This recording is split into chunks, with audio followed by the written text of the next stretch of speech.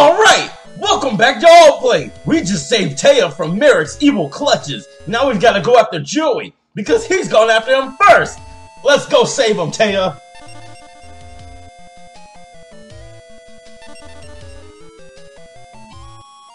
I lost the last time because I underestimated you. I won't make that mistake again. I will not lose to the likes of you. Alright, you ghouls, let's go! I'll take you both on myself! I don't need a teammate, I'm a badass!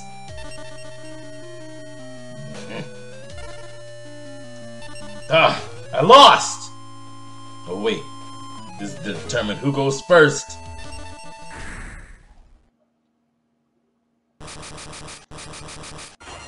Alright, you clowns.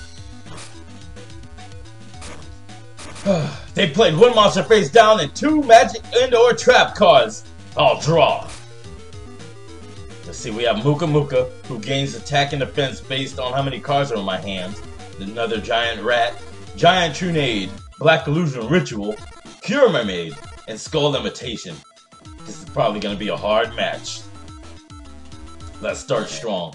I'll play one trap card face down. And I'll play one monster in face down defense mode. And I'll end my turn. Alright, they play one monster face down. What I'll do is I'll activate my trap card, Skull Invitation. Whenever a card is sent to any graveyard, its owner takes 300 damage to their life points. Alright.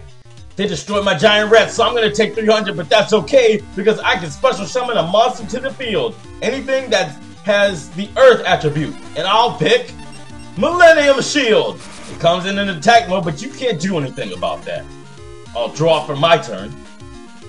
And then I'll switch Millennium Shield into defense mode. Let's see. I drew Senju with 1,000 hands, which allows me to get one ritual monster card from my library, or from my deck. I can use that to pull Relinquish and then play him, but I want to wait a little bit. I don't want to play that right away. There's nothing else I can play though that'll stand up to his Force Raider, his 1900 attack points. I'll play Giant Trunade. It sends back all magic and trap cards to their owner's hands. Then I'll set one trap card. Bet you guys can't guess who it is. I'll end my turn. Uh-oh, he's sacrificing a card for another. That's not good. It's gonna be something stronger. And he sets everything in defense mode and puts those two magic and trap cards back face out. I draw, and I'll play one trap card face down. Let's see. I'll summon Senju of the 1,000 hands. Its effect lets me pull one ritual monster from my deck and put it in my hands. I choose Relinquished. Let's see if I can set off one of those traps.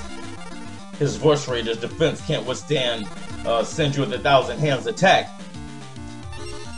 Alright, time for an attack. I'll Senju with 1,000 hands attack your Force Raider. And he flips over Mask of Weakness. Mask of Weakness takes away 700 attack points from its target. Let's see. I think I'll just have to take that this time. Oh, it took away 700. Not 300. That's not bad. Alright. I'll end my turn. I need to see what that card was that he put face down. He sets one monster and flips over Spike Seadra. It's not as big as I thought it would be. Alright, Spike Seadra attacks Senju. If it goes through, I'll be taking 200, but if not, then Force Raider will attack it. I'll take 500 instead. I'll have to take that small bit. Alright. I draw.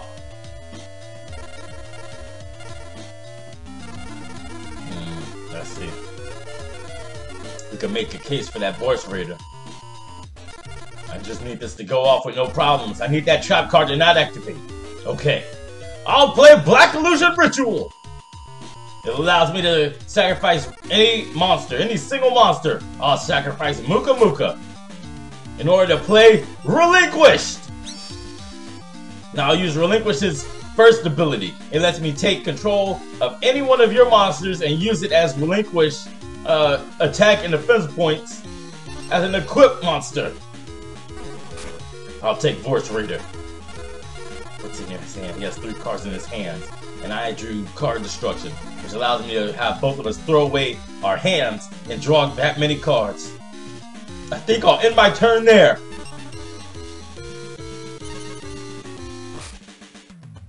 Lumis and Umbra, you clowns. Summon Skull. Oh no, it has more attack points than a good old Relinquish does. It needs attack and Relinquish. What I'll do before the attack goes through is I'll activate Magic Cylinder, which negates the attack and you take damage based on your attacker's attack points. Alright, now we're in the lead. Alright, my turn. I'll draw. Ceremonial Bell. That's not a bad card. As long as it's face up, it allows both of us to see each other's hands. I'll play one monster face down. And then I'll attack your Summon Skull with my Relinquish. It has less attack points, but we both take the damage of the difference. We both take 600, and I lose the Vorce Raider that's connected to it, but I keep Relinquished. Now, I'll switch out of Battle Phase, and I'll use Relinquish ability to now take Summon Skull. Alright, we're doing good. Did I play? Yes, I played that card face down this turn. Alright, I'll end my turn.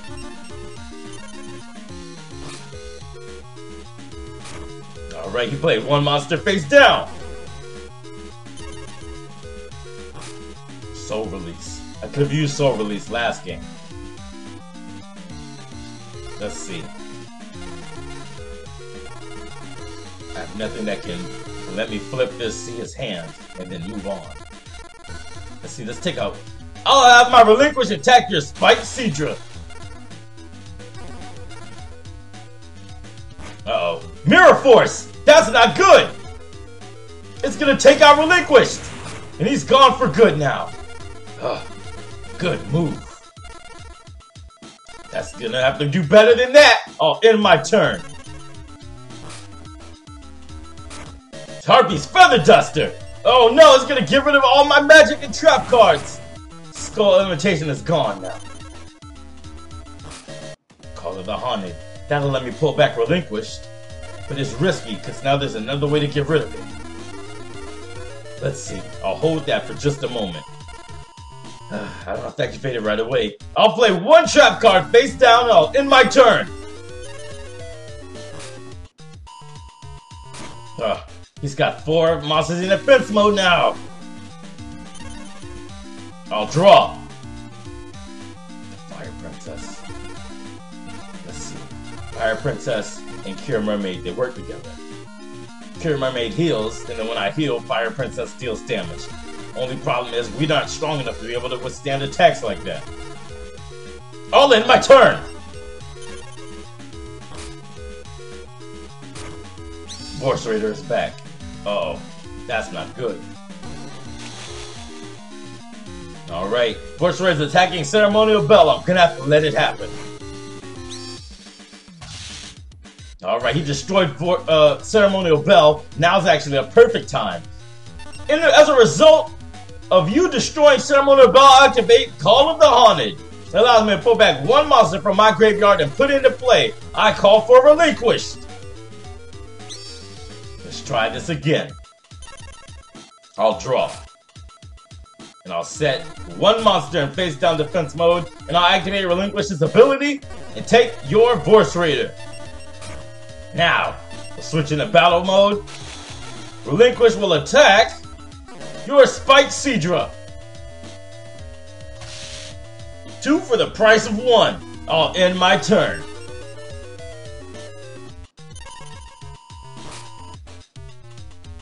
Ugh, 4 face down defense monsters, that's not good. Let's see, Messenger of Peace. Messenger of Peace means I have to pay 100 life points at the beginning of each of my turns. However, if I do, as long as this is in play, monsters with 1500 attack points or more can attack. That's pretty good. That'll keep Cure Mermaid and Fire Princess safe. Actually, I think we can do that. Let's see. Cure Mermaid does 800 attack life points. I think we can afford that.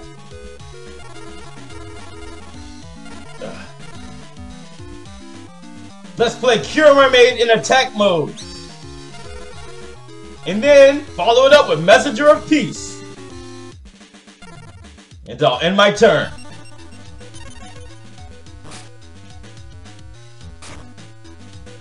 Alright, 4 face down defense mode monsters. That's pretty good. Alright, I'll also play Fire Princess in attack mode. We'll be fine now. As long as I can switch it to defense mode, we'll be fine. I'll end my turn.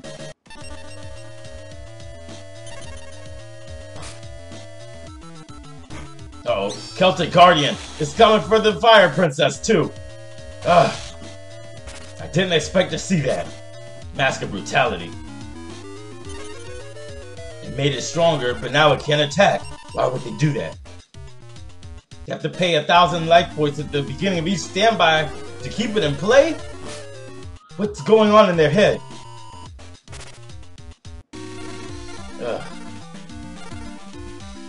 Soul Release. Soul Release will come in handy once I get Grave Robber's Retribution, or Graveyard's Retribution. I'll end my turn. Here goes 1,000. They're just gonna waste away. Summon Skulls here.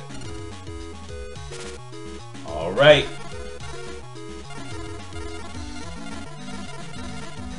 I'm gonna end my turn.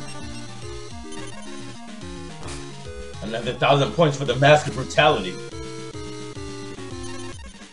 And I'll draw. I will end my turn.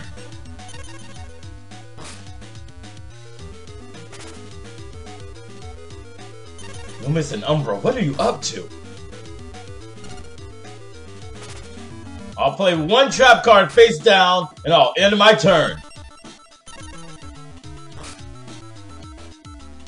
Alright, the mask is gone. Oh, Heavy Storm! That's what they were planning! Magic Jammer! I need you to activate now! I have to discard 1 card. I'll throw away Marie, the Fallen One, who likes to be in the graveyard. Alright, Heavy Storm does not activate. Switch the Guardian to defense mode and play 1 trap card. I'll draw. Let's see. We have all the life gain happening. I'll play this card face down. If I could actually, I can use it on Relinquish and end the game. Let's see, I need a backup plan in case something goes wrong. Let's see, this costs what, 100? This costs 100 life points, and Marie being in my graveyard gives me 200, so it's paying for itself. I'll end my turn. What I'll do is I'll use it on Relinquish. I'll use Blood Destruction on Relinquish and end the game. I'll draw. Alright, on my turn. I'll flip over Bell of Destruction, and I choose Relinquished, who has just enough attack points to take you out. Oh, another battle. We're doing alright. We're trying to save our friends. Lumis and Umbra, get out of my way. You think you're big stuff, don't you? Well, the bigger they are, the harder they fall. You lost that time because you were fool enough to use that card. Alright. They're taking all my energy from me, but we're gonna save our friend Joey. Next time. If you guys enjoyed this episode and would love to see more, then all you have to do is hit that little red button below this video. That's that subscribe button. And I'll do my best to make sure you guys can see more episodes of Yu-Gi-Oh! I'll catch you guys next time. If you enjoyed this video, give it a like and subscribe so you can see more as soon as they come out. Thanks for watching.